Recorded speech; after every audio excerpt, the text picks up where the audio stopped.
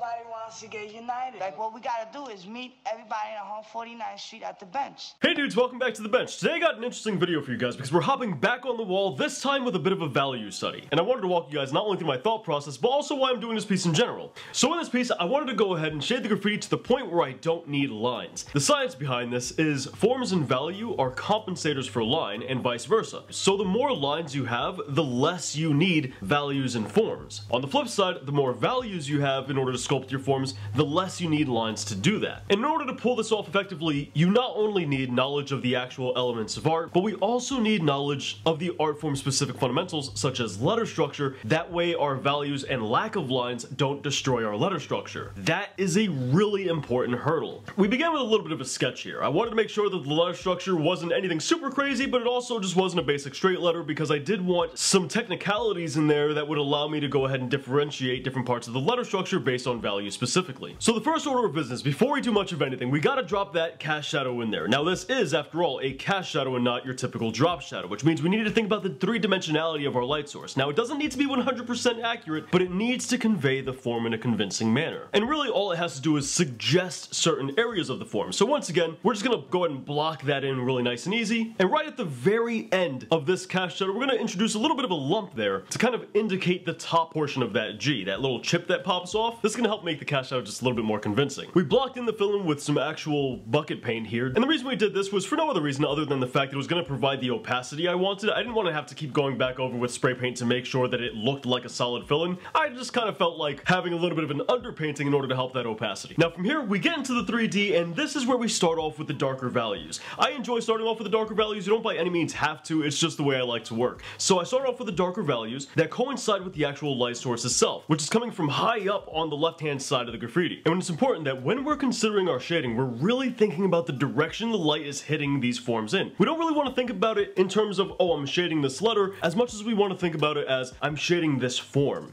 This really helps us understand the way the light catches on to the letter itself. And that's really the only thing that's going to dictate how our light functions and where we're shading. So all the while, when we're shading, we're kind of angling the can away from the edges of the 3D and towards the fill-in of the 3D. As we shade these forms, I'm really careful to make sure that I have light areas hit dark areas in certain spots, and in other spots, I have completely lost edges. This is really important. You don't necessarily need to see every single angle of every single part of your piece. Sometimes losing some of the piece is good, as it helps direct the attention to a specific location that you might be more interested in. On the other hand, to build contrast, it can be really important to make sure that you have that kind of contrast between your lights and your darks. So in other words, making sure that certain light areas of your piece overlap or touch or come close to darker areas of your piece. You can actually see a great example of this on the chips later on in the piece, where the 3D of the chip almost fades into the cast shadow from the actual G itself. And that same chip is right up against the shadow from the 3D on a different chip. Now that we got the shadows blocked in, we can go ahead and throw in the midtone, we can go ahead and throw in any other values that we might need, and then top it off with the highlights on top of all of those. I use a transparent can, I believe it was iron lac, in order to go ahead and block in the highlight areas. And I also used one of Flame Paint's brighter grays in order to block in the highlights. The issue here is I didn't have all that many different grays, so I had to be very careful what I put where because I wasn't working with the most values possible. Either way, I had enough in order to go ahead and make a convincing form. I decided to reserve the lightest values for the actual fill-in itself. This way it'll help me differentiate letter structure from the 3D itself. It'll build a lot of contrast in that way and help it pop off the wall given the fact that it's such a brighter value than everything else there. So for the fill-in itself, we actually start off with a pretty,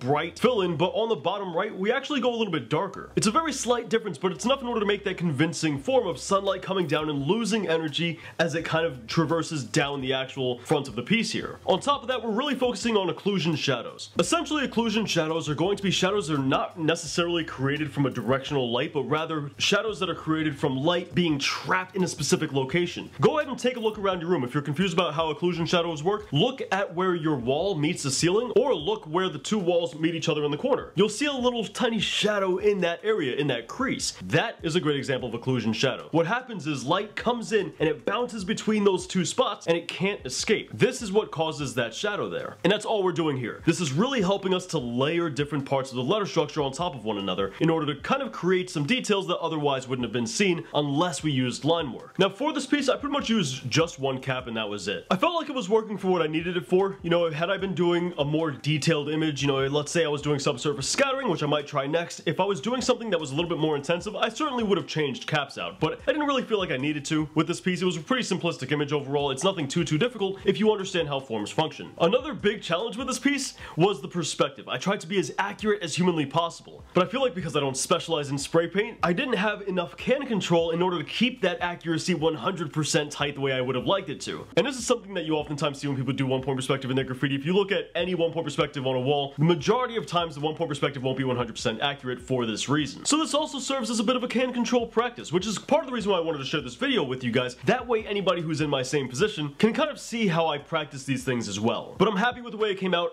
I'm happy with the perspective overall. Now that the majority of the shading is kind of blocked into this piece, we have one final step to do. One step that really sculpts form. This is really the secret to forms, other than occlusion shadows, because to be honest, occlusion shadows are a godsend. But reflective light. Reflective light is the unsung hero of, well, shading in general. In all honesty, it helps to build a lot of depth. And we can actually show an example of this with this coaster right here. So let's say we have our light source. Light gets beamed out of there into the surrounding area. And when light comes in contact with a surface, it ricochets off that surface. Now, let's say if something was in the way of that ricochet, well then suddenly what you'd get is a reflective light. Light that hits the surface, bounces off, falls onto my face, and re-illuminates the shadow area. Just compare the difference, right? You have some shadow here. Notice how you have a little bit of a cooler color in there, and now it's a little bit of a warmer color because of my hand. But if we take that away and we replace it with this right here, suddenly it's a little bit brighter. Now the shadow is still dark, right? It's still the darker part. That's why it's a shadow. And what you gotta keep in mind, reflective light exists within the shadow itself. That means our reflective light still has to be darker than everything that's outside of the shadow. Our reflective light can't be brighter than things outside of the shadow. If that is the case, then it's not really reflective light. Instead, it's a secondary light source. So we have to add that to our graffiti. A little bit of reflective light here and there is gonna go a long way in order to help separate different forms in this piece. And it does it in such a slight, tiny way, but it makes such a huge difference. This is a great way in order to make your piece pop off the wall. And to be honest, it's not something I've seen pretty much any graffiti artists do in their more 2D graffiti, but I've definitely seen it in 3D graffiti artists' work. People like Odith do this all the time. I think that's how you say his name. Maybe it's not how you pronounce it. Give it a try when you're shading your own graffiti, but remember, your reflective light has to still be darker than everything outside of the shadow. And with that, the piece is finished. Now, a couple of things I think I want to change up in the next iteration of this. I think I definitely want to go bigger. I feel like doing the piece bigger will just make life easier when shading compressed values. It'll also allow me to add more compressed values, which means I can sculpt forms even better. And on top of that, you know, let's kind of get into how you guys might be able to try this practice out as well for various different skill levels. Because I think shading your graffiti is really a great thing you can start adding into your work. So if you're brand new to graffiti, or you're brand new to cans, or maybe both of those things are true for you,